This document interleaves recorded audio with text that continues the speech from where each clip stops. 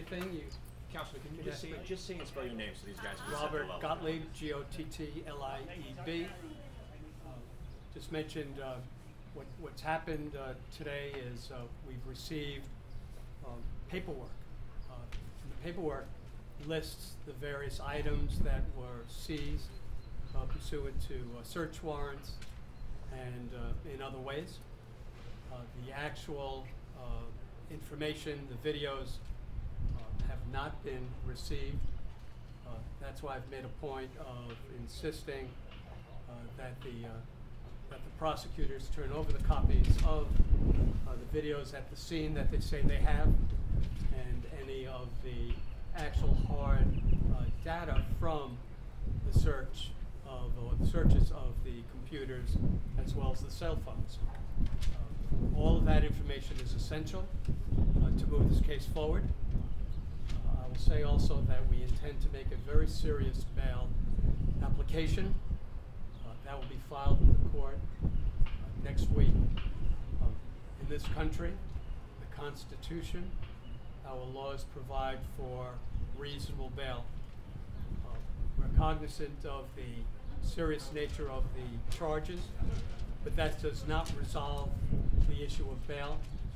We intend to include in our bail application electronic monitoring.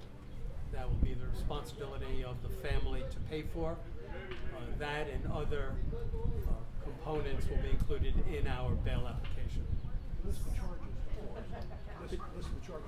Yeah, the charge is murder in the second degree and criminal possession of a weapon. 2 counts of criminal possession of a weapon. How's your client? What's his demeanor? He's very hopeful. He's very optimistic. He remains in protective custody. He's been receiving medical attention, but he is very upbeat. He knows what happened here, why it happened. We have discussed in the past the issues that could very well be ultimately heard in court. So right now, he is very optimistic. Why the continued protective custody? That speaks for itself. This is a very highly charged case. Many people are very, very concerned about Mr. Comello's safety, the safety of his family.